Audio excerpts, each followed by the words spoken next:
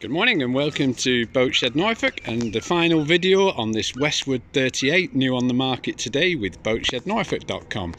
We have now got videos of the interior for you, a video of the cold engine start, along with lots and lots of photographs on our website at boatshednorfolk.com. But this is just a quick look at the outside for you. So we're just walking up the starboard side, starting at the stern obviously. So as you see, she's got a full sliding roof. Make that a bit clearer on there for you.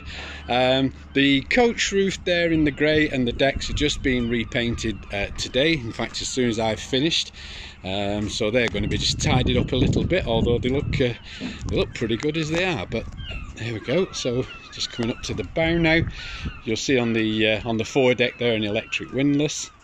She has also got a bow thruster. There we go. There's shot of the bow and the starboard forward section,